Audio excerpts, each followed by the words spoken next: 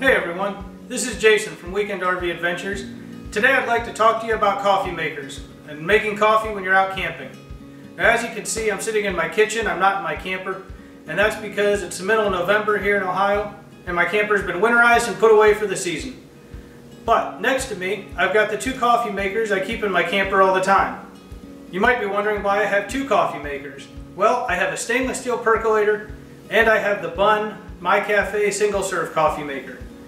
I use them both for different reasons at different times, so if you stick with me here, I'll tell you why I use them, what I like about them, and when I use each one. Let's start with the stainless steel percolator.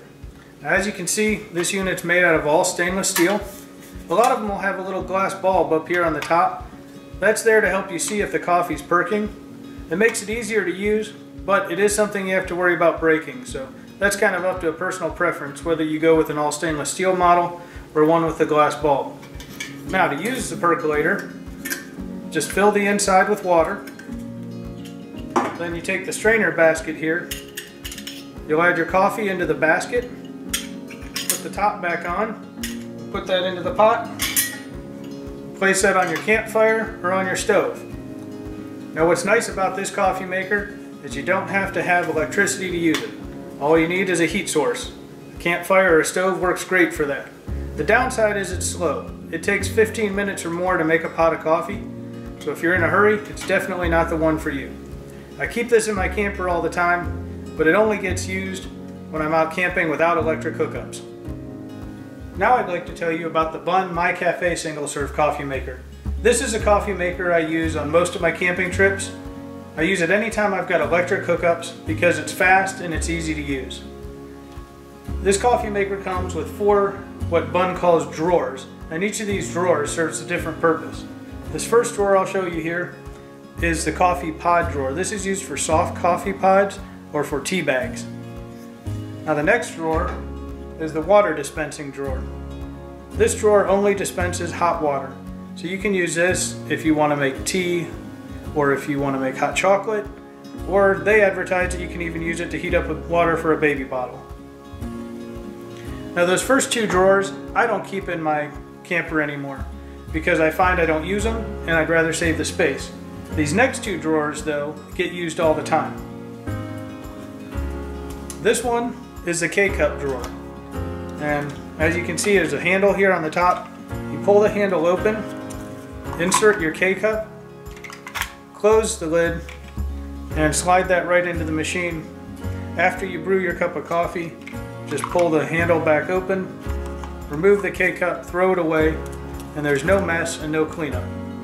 I like using this drawer when I have electric hookups, but I don't have a water or a sewer hookup, because when I get to the next drawer, the ground coffee drawer, I'll explain, it takes a little more cleanup, and I like that this has no cleanup and I don't waste any water when I'm using it. The last drawer is the ground coffee drawer. This one has a stainless steel mesh filter on the top and a stainless steel mesh filter on the inside.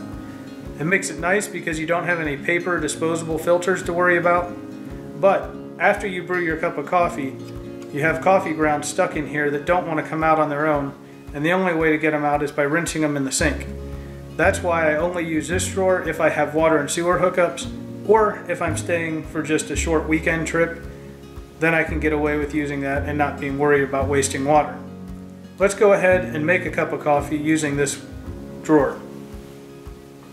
And the system includes the coffee scoop that's labeled as 2 scoops for 10 ounces of coffee. So I'll go ahead and put about 1.5 scoops in here because I'm not going to make quite 10 ounces. So you put the coffee inside the drawer, close the lid, make sure it's snapped down tight, and snap it into the machine. Since this is a single serve machine, you'll add the amount of water you want to use to make your cup of coffee. So I've already filled this up about 2/3 of the way full with water. I'll just take my mug and pour that right into the top here. And with the water added, I'll put the mug back down below and press the brew button. Now, as you can see, it begins brewing almost immediately. That's because there's a reservoir in the machine that's holding hot water So as soon as you press the brew button, it starts brewing with that hot water that's already in there. There's also a pulse button right below the brew button. That causes the pump to pulse on and off during the brewing process. They claim that gives you a stronger cup of coffee. I find it just takes twice as long to make your coffee. So if you want a stronger cup of coffee, I would suggest just adding a little more coffee grounds in there or a little less water when you make your cup.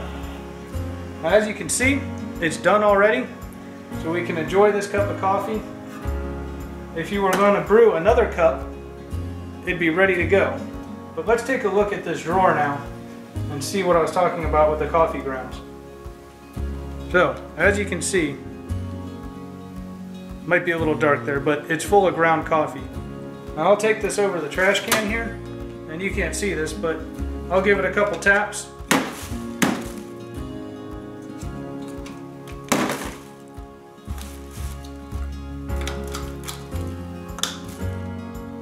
And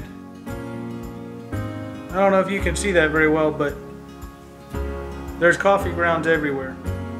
So the only way to clean this out is to rinse it in the sink. As I said before, that's why I only like to use this one if I have water hookups, because if you're rinsing this out all the time, you're going to be wasting quite a bit of water. And depending on the size of your tanks, that can be a valuable commodity. Thanks for making it to the end here. For more information, visit weekendrvadventures.com/coffee. And if you enjoyed this video, go ahead and give it a thumbs up and subscribe to the channel for more camping tips and RV product reviews.